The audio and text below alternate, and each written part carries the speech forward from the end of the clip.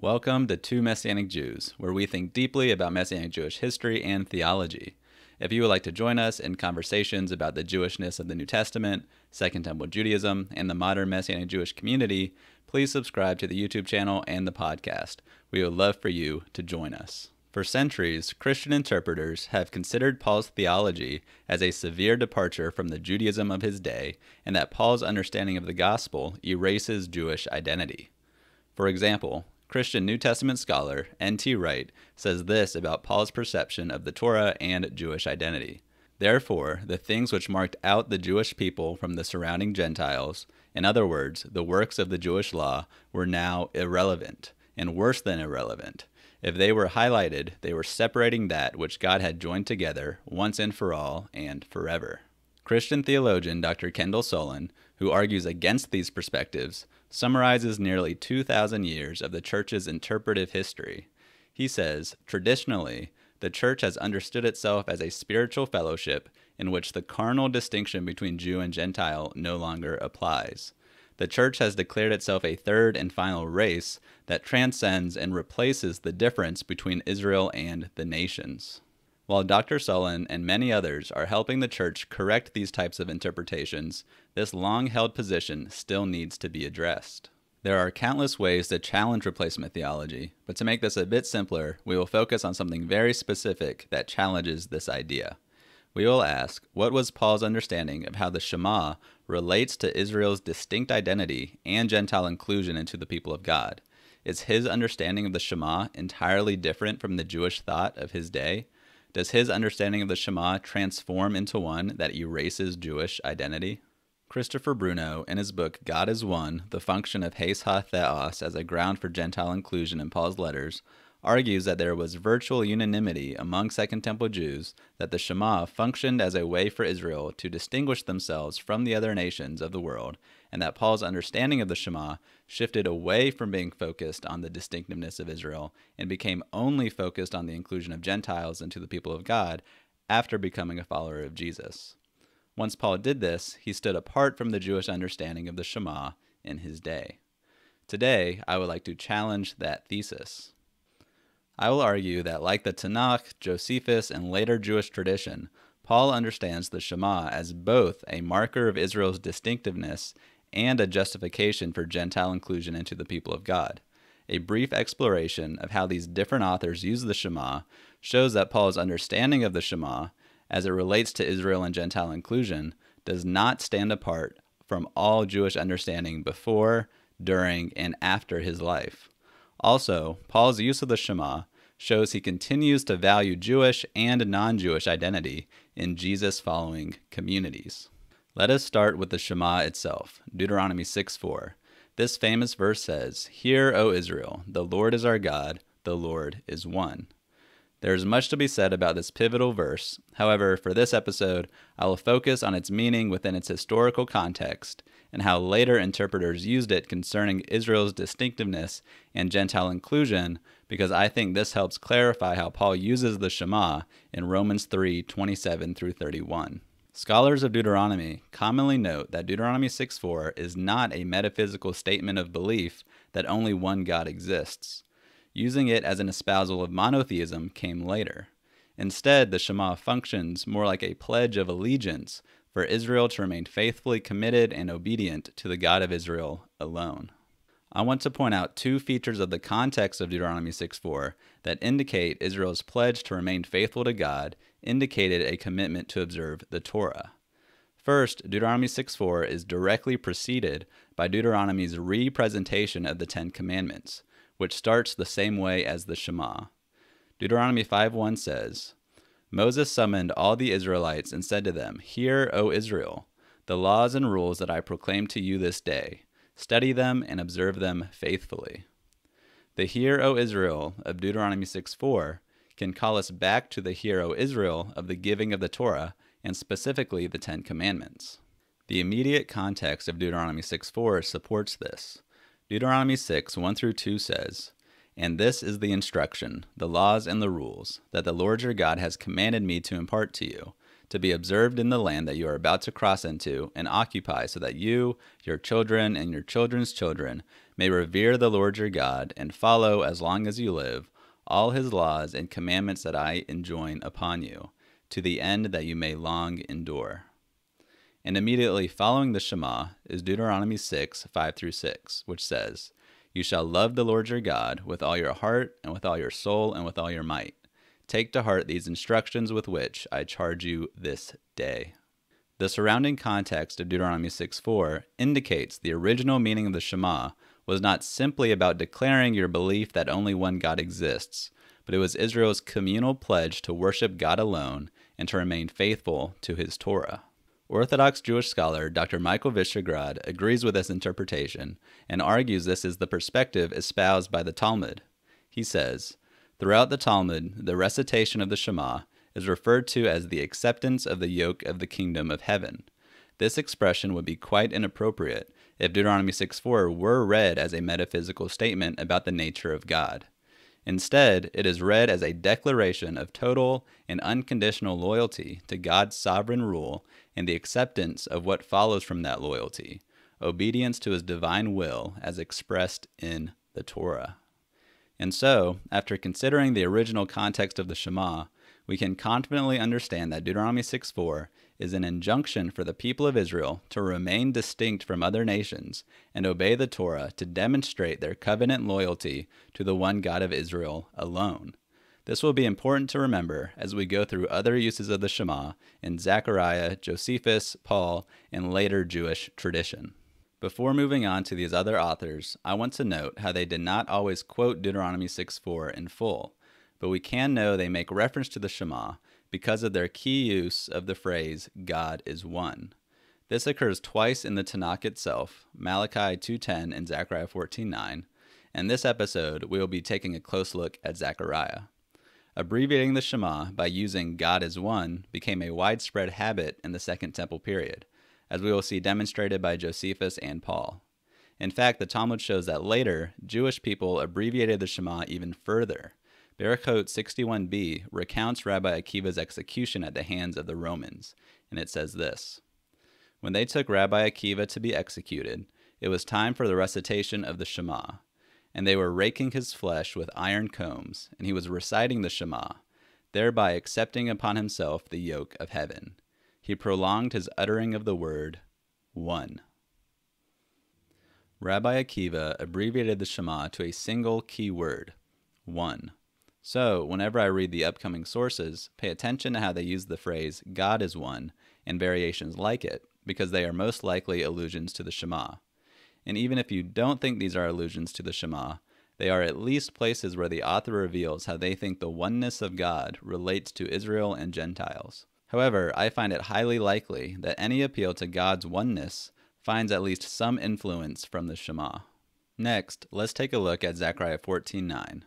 This text appears in the Elenu prayer that speaks of God's kingship and anticipates worldwide recognition of God and is recited in synagogues worldwide today. Zechariah 14 predicts a future age when all the nations of the world recognize and worship the God of the Shema, but continue to remain distinct from Israel. Zechariah 14 begins with a description of an eschatological vision of the nations of the world fighting against Jerusalem. Next, it describes the Mount of Olives dramatically being split in two to allow the people of Israel to flee to safety as God judges those attacking Jerusalem. This leads into Zechariah 14:9, which says, And the Lord will become king over all the earth.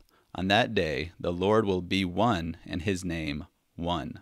So here is Zechariah making a clear appeal to the oneness of God in his vision of future Gentile inclusion and recognition that the God of Israel is the God of the whole world. Zechariah echoes the Shema, which is exclusively directed towards Israel in its original context in Deuteronomy, and yet Zechariah finds it as relevant to his prediction of Gentile inclusion. Continuing in chapter 14, Zechariah then describes God continuing to judge the unrepentant nations who attack Jerusalem, but then mentions this in Zechariah 14:16. Then all who survive of the nations that have come against Jerusalem shall go up year after year to worship the King, the Lord of hosts, and to keep the festival of booths, which is Sukkot. So Zechariah 14 presents this dramatic prediction that at the end of days, non-Jewish nations of the world will recognize that God is one and worship God alongside Israel at the temple in Jerusalem during Sukkot. This is highly significant in two regards. One, Zechariah views the Shema as relevant to the nations. And two, he views the Shema as relevant to the nations without sacrificing Israel's distinction from the nations. Notice that Gentiles remain Gentiles as they participate in a Jerusalem temple-based holiday, which presupposes Israel maintains its distinctiveness from the nations and maintains a responsibility to observe the Torah even as Gentiles are welcomed into the people of God. And even though Gentiles now recognize the God of the Shema, they do not become Jews themselves, nor are they expected to observe the whole Torah like Israel. As a side note, some Hebrew roots and one-law groups mistakenly use this verse to argue Gentile followers of Jesus are obligated to observe the whole Torah. This is too much of an aside to address in full here, but the Cliff Notes version is that they read way too much into this text. Still, future expectations that the nations will participate in Sukkot do not imply full adoption of Torah observance by Christians today. And considering this as an eschatological vision, it may just be symbolic rather than literal. I don't have a firm position on that, but it's something to keep in mind when approaching apocalyptic texts. If you are interested in a fuller response to their argument, subscribe to the YouTube channel and podcast to be notified when we address this claim, and I will return to it briefly at the end of this episode. The point here is that Zechariah 14:9 understands the Shema as relevant to Gentile inclusion, while presupposing Israel remains distinct and Torah observant. Taken together with Deuteronomy 6:4, the Tanakh uses the Shema to mark Israel's distinctiveness and to justify Gentile inclusion simultaneously. These two functions, while seemingly in tension with each other, are treated as compatible. What we see here in Zechariah is what I think we see in Josephus, Paul, and definitely later rabbinic writings, which explicitly place Deuteronomy 6:4 and Zechariah 14:9 alongside each other. The oneness of the God of Israel implies that all nations will worship God in unity alongside Israel one day. However, they will remain distinct from Israel and will not be expected to observe the Torah in the same way the Shema implies for Israel. All the following Jewish authors use the oneness of God to justify Gentile inclusion, while presupposing the oneness of God still marks Israel's special relationship with God. Now let us look at where this happens in Josephus's Jewish Antiquities and Against Appian. Josephus wrote Jewish Antiquities, which is a rewritten Bible, in the early 90s CE. He wrote Against Appian, which is a defense of Judaism against pagan objections, in the mid to late 90s CE. We often forget how contemporaneous Josephus was to Paul because Josephus wrote decades later. However, according to his autobiography, The Life of Josephus, we know he was about 19 years old when Paul wrote Romans around 56 CE. So Josephus's formative educational years and early public life in the Jewish world were during the same years Paul was advising his congregations all around the Mediterranean. They experienced the same religious and political landscape of mid-first century Rome. Not only this, but they both claimed to be Pharisees and are both writing to Gentiles. I point out these similarities to make the case that Josephus' use of the Shema in relation to Gentile inclusion is worth holding in view when we examine Paul. I think his use of the Shema is a Second Temple example of a Jewish author using God as one for both marking Israel's distinctiveness and justifying Gentile inclusion, thus indicating Paul is not alone in his understanding of the Shema during this period, which is following the earlier biblical example of Zechariah. In addition to showing the similarity, exploring Josephus also illuminates a critical difference between him and Paul. Josephus is open to Gentile conversion and full adoption of Torah observance, whereas Paul strongly opposes this option for the Gentiles in the Jesus-following communities. Both Paul and Josephus understand the Shema as having the twofold function of marking Israel's distinctiveness and justifying Gentile inclusion. But Paul is more adamant about maintaining the distinctions between Jew and Gentile when it comes to identity and Torah observance. Paul wants to emphasize faith in Jesus as the Messiah as the point of unity between Jew and Gentile. Starting with Against Appian, in the introduction of a section where Josephus summarizes portions of the law, he says, "We have but one temple for the one God, for like ever loveth like, common to all, as God is common to all. Josephus envisions Jews and Gentiles worshiping the one God at the Jerusalem temple together. About this passage, John Barclay notes, the particular temple and deity are also universal. This is a development from Jewish Antiquities 4.201, where Josephus rewrites Deuteronomy 4-12. Josephus says, "In no other city let there be either altar or temple, for God is one, and the Hebrew race is one." For Josephus, like Zechariah, worshiping the one God at the one temple can be both a reflection of God's covenantal relationship with Israel and a reflection of how God is the one God over all humankind shown in Against Appian. Just like in the biblical tradition, God is one has flexibility for Josephus. The covenantal meaning of God is one for Israel is presumed to be compatible with the universal implications God is one has for Gentiles. Josephus uses God as one as a marker of Israel's distinctiveness and justification for Gentile inclusion simultaneously. This shared feature between Zechariah and Josephus is what I will argue Paul follows. But before I get to Paul, I'd like to do a quick aside on Josephus's view of Gentile conversion. And when I say Gentile conversion, I am not speaking about Gentile conversion to the religion of Judaism. I'm speaking about Gentile conversion to becoming a Jew who, by definition, is expected to observe the whole Torah. During the Second Temple period, such a change of identity was marked by circumcision. Josephus himself recounts a story of Hyrcanus, the Jewish priest and Hasmonean leader in the 2nd century BCE, who captured the Idumeans and demanded their conversion. Josephus writes that Hyrcanus permitted the Idumeans to remain in their country so long as they had themselves circumcised and were willing to observe the laws of the Jews. And so, out of attachment to the land of their fathers, they submitted to circumcision and to making their manner of life conform in all other respects to that of the Jews. And from that time on, they have continued to be Jews. Shea J.D. Cohen says, "Of all the practices and customs of the Jews, Josephus singles out circumcision. For him, to adopt the customs of the Jews and to be circumcised are synonymous expressions."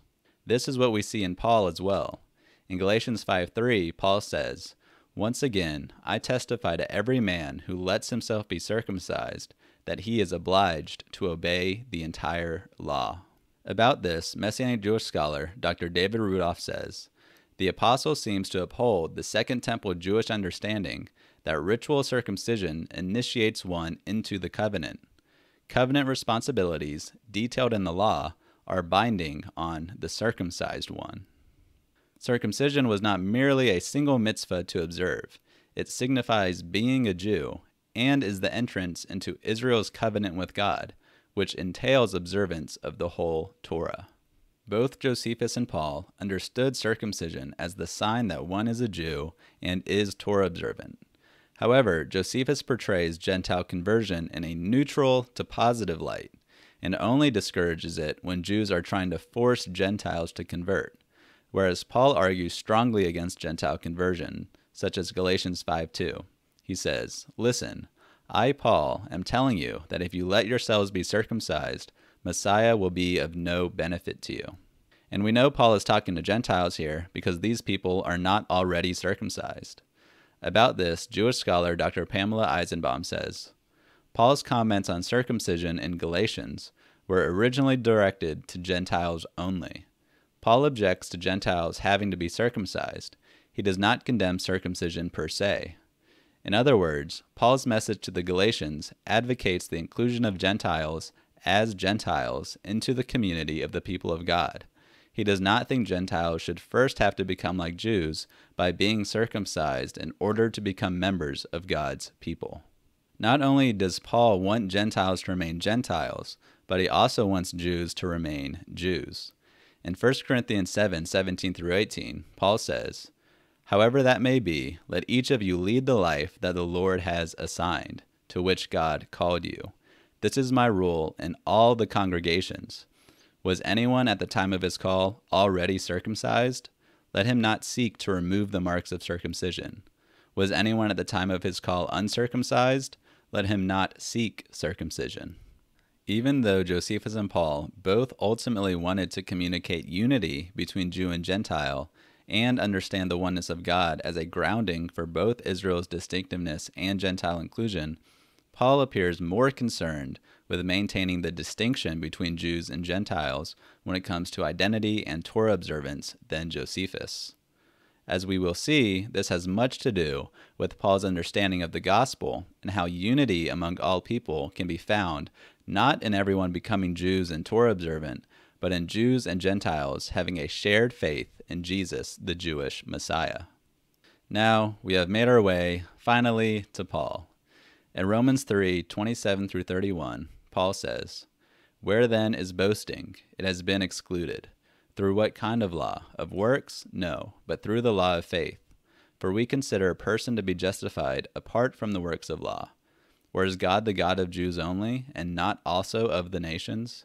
Yes, God is also God of the nations, since God is one, who will justify the circumcision by faith and the uncircumcision through that same faith. Then do we abolish the law through faith? Certainly not. Instead, we uphold the law." Now, whether you take works of law as a reference to any good deed, or works of Torah in general, or as an idiom indicating proselyte conversion rituals, I think we can say the point of verses 27 through 28 is that justification is by faith alone. There is no boasting to be found in doing good deeds, in following the Torah, or in becoming a Jew, or in being a Jew. A right relationship with God is based on committing one's loyalty to the God of Israel through faith in the Messiah. This brings us to the key verses 29 through 30a, which says, "Or is God the God of Jews only, and not also of the nations? Yes, God is also God of the nations, since God is one." There are a few things to point out here. First, notice the progression of these rhetorical questions in connection with the conclusion. Paul's first rhetorical question, "Is God the God of Jews only?" Even though the answer to this rhetorical question is no, it does show that for Paul, God being one does at least mean he is the God of the Jews. This shows that for Paul, the Shema still indicated Israel as distinct from the nations and in a special relationship with God.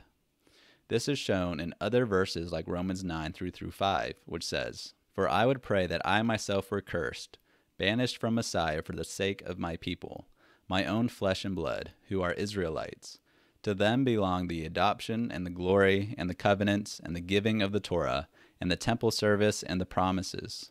To them belong the patriarchs, and from them, according to the flesh, the Messiah, who is over all. God blessed forever. Amen." Then, after this first rhetorical question, revealing the one God is still the God of Israel, Paul does what places him in line with Zechariah, Josephus, and as we will see, later Jewish thinkers. His second rhetorical question asks if God is also the God of the nations, to which he answers, yes, God is also God of the nations. His reason for this is the Shema, since God is one. For Paul, God is one indicates Israel is set apart from the nations and in unity with the nations simultaneously. Where can this unity be found? In the rest of verse 30, Paul says, God will justify the circumcision by faith and the uncircumcision through that same faith. This is crucial when it comes to reading Paul. The unity between Jew and Gentile can be found in a shared commitment to the God of Israel, specifically expressed by faith in Jesus, the Jewish Messiah. And remember what we spoke about earlier. During the Second Temple period, being a Jew, being circumcised, meant being Torah observant. And here Paul refers to Jews as the circumcision, which implies they remained wholly committed to the Torah. And Paul continues to refer to Gentiles as the uncircumcision, which implies they remain Gentiles and are not responsible for observing the whole law, as mentioned in Galatians 5:3. This illuminates why it is so crucial for Paul to highlight that profound unity between Jew and Gentile is not found in everyone becoming Jews or in Torah observance, but in a shared faith in Jesus, the Jewish Messiah. Paul's emphasis that it is faith that unites can raise yet another rhetorical question in verse 31. He asks, do we then overthrow the law by this faith? To which he answers, certainly not. Instead, we uphold the law. Now, I want to do a lot more study on this verse, but I will share my current understanding with you, and you can tell me what you think of it. And really, that goes for all that I've shared in this episode. I try to do my due diligence, and I do my best to share my understanding with clarity, but please feel free to challenge my ideas. I am certainly all ears. I think part of what Paul means by asking and answering this rhetorical question about upholding the law is this. Unity between Jew and Gentile being found in faith does not negate the distinction between Israel and the nations. The Torah was given to Israel alone and set them apart from the nations, and this distinction continues even within the community of Jesus followers. Therefore, by no means do we nullify the Torah. On the contrary, we uphold it. Now, if you happen to be a Christian listening in, all this talk about the distinction between Jew and Gentile and Torah observance may be making you a bit nervous. But don't worry, after I go over how later Jewish thinkers understood the Shema in relation to Israel and the Gentiles, I will return to why distinctions between Jews and Gentiles within the body of Messiah make sense within Paul's understanding of a certain aspect of the gospel message. For now, just understand that Romans 3:29 through 30 shows us that Paul, like the Tanakh and Josephus, understood the Shema as a marker of Israel's distinctiveness and Gentile inclusion into the people of God. Jewish scholar Dr. Mark Nanos, in his article Paul and the Jewish Tradition, the Ideology of the Shema, compares how Romans 3:29 through 30 and later Jewish tradition use the Shema and the importance of Jewish and Gentile identity in Paul's congregations even further than I will discuss here. I'll put the citation in the description so you know where to find it. I consider it a must-read. Nanos brings our attention to two texts in Jewish tradition that show an understanding that the Shema is simultaneously relevant to Israel's unique relationship with God and to Gentile inclusion. That is the Midrashic legal commentary, Sifrei, on Deuteronomy 6:4, Pisca 31, and then Rashi's commentary on Deuteronomy 6:4. First, a note for the podcast listeners out there, seeing the punctuation of the Sifrei on Deuteronomy 6:4 really helps clarify what this commentary is doing. So when you get the chance, I recommend watching the YouTube video where we show the text, but I will do my best to describe what is going on as I read it. The Sifrei on Deuteronomy 6:4 begins by quoting the middle third of the Shema, the Lord our God, and then it comments, over us, the children of Israel. Then it quotes the last third of the Shema, the Lord is one, and comments, over all the creatures of the world. So here, the commentator splices up the Shema and assigns specific portions of it to Israel and then the whole world. The Lord our God is a reference to God's sovereignty over the children of Israel. Then, the Lord is one is a reference to God's sovereignty over the whole world. Next, it quotes the middle third of the Shema again, the Lord our God, and comments, in this world, and then quotes the last third of the Shema again, the Lord is one, and comments, in the world to come. So here, the commentator is showing they understand that in their present reality, only the middle third of the Shema is manifest. Currently, in this world, God is only the God of the Jews. However, the last third of the Shema, the Lord is one, will manifest in the world to come, in a future age. Their evidence for this interpretation? They go on to cite Zechariah 14:9. As it is said, the Lord shall be king over all the earth. In that day the Lord be one, and his name one. For the Sifrei on Deuteronomy 6:4, the Shema simultaneously marks Israel's special relationship with God and predicts Gentile inclusion by appealing to Zechariah 14:9. Moreover, we see the exact same line of reasoning by Rashi writing in the 10th century CE. Commenting on Deuteronomy 6:4, Rashi says, "The Lord who is our God now, but not yet the God of the other nations, is destined to be the one Lord. As it is said, for then will I give to the people a pure language, that they may all call upon the name of the Lord to serve him with one consent." Zephaniah 3:9. And likewise it is said, "And the Lord shall be king over all the earth. On that day shall the Lord be one, and his name one." Zechariah 14:9. Just like the Sifrei before him, Rashi understands the Shema is relevant to both Israel and the nations. However, during his present age, God has not yet become the one God over the whole world. God is still only the God of Israel. This note on the timing is incredibly crucial. Paul and the Jewish tradition agree on the Shema's relevance to Jews and Gentiles, as shown by Deuteronomy 6:4 and Zechariah 14:9. However, Paul considers this predicted age of Gentiles recognizing the one God as already in motion upon the Messiah's resurrection.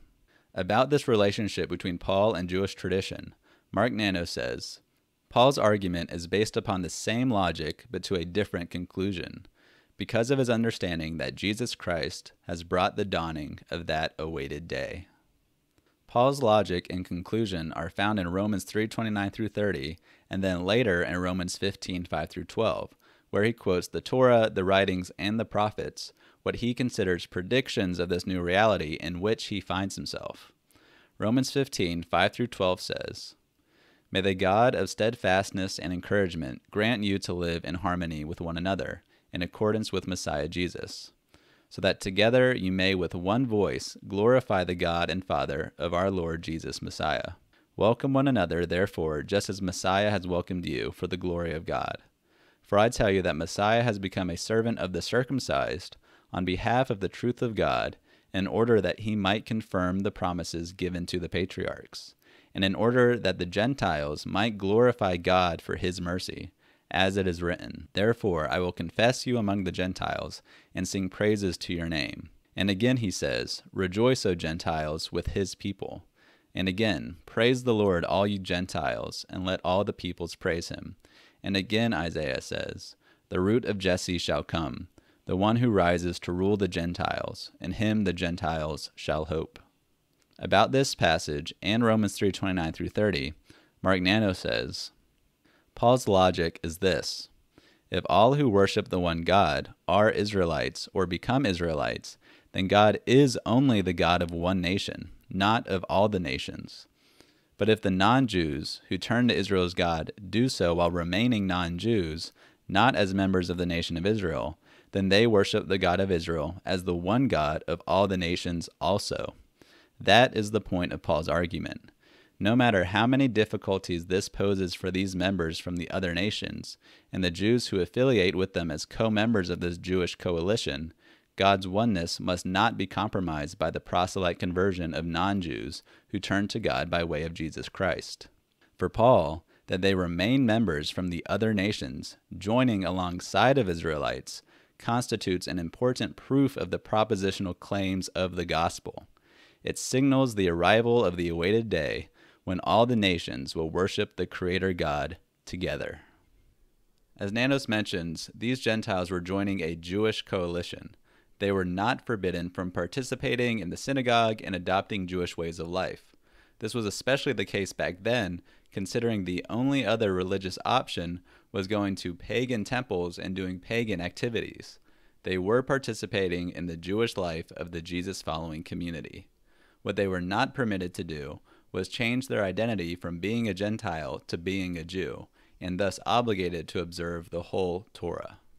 I think it's worth noting that Paul does not quote Zechariah 14:9 in his list of prophecies describing this new age of Gentile inclusion, nor is there any indication I have been able to find that Gentile Jesus followers were flocking to the temple for Sukkot each year. I think this is an example of Paul's already but not yet theology. The age of Gentile inclusion has begun, but we are not yet at the precise point that Zechariah describes.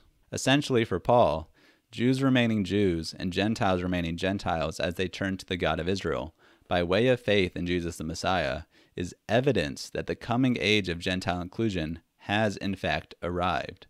The age was inaugurated by the resurrection of Jesus the Messiah. Elaborating on this, Dr. Kendall Solon says, The Church of Jesus Christ is a sphere of mutual blessing between Jew and Gentile, but recreated in a promissory way, as the eschatological sign and foretaste of messianic peace and mutual blessing among all the peoples of the world. Paul's understanding of the Shema is in broad agreement with the Tanakh, Josephus, and later Jewish tradition.